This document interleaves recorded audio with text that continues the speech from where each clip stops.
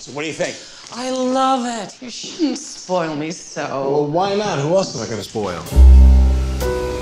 He met me at a party and swept me off my feet. I fell in love with the name Jasmine. You know, I have never been to San Francisco. I'll be staying with my sister. Jasmine! Oh my God. Look at you. Your place is homey. Oh, the flight was bumpy. The food was awful. I mean, you'd think first class. I thought you were tapped out. I'm dead broke.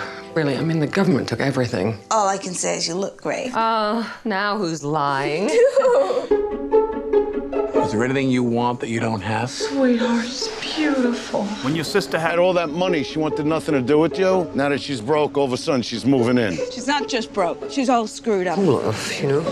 You heard me, Hal? Excuse me, are you talking to me? Ginger told me all about you. One minute you're on top of the world, the next, guy turns out to be a crook.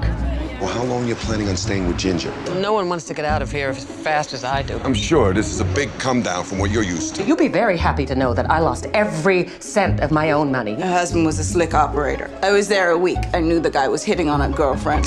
I can't. You choose losers because that's what you think you deserve, and that's why you'll never have a better life. She doesn't care about you. She's a phony. Can you please not fight in here? Don't think I can take it. For some reason, my Xanax isn't kicking in.